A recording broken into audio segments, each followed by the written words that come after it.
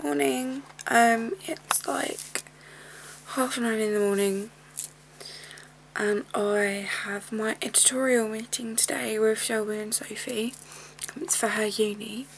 Yeah, and it's the first official one. We're joining her campus. I'll put all the links and stuff on. Yeah, I'm just sort of really nervous, so I thought I'd have a chat.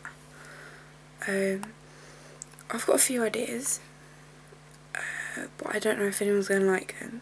Like, I think I want to do some articles about body positivity, and I really want to do a series about what people think it means to be pretty.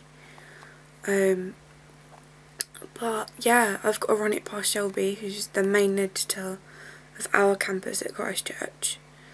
So if she doesn't like them, that's it, they don't run. But we just found out yesterday that we need a week's worth of material before we relaunch as her campus.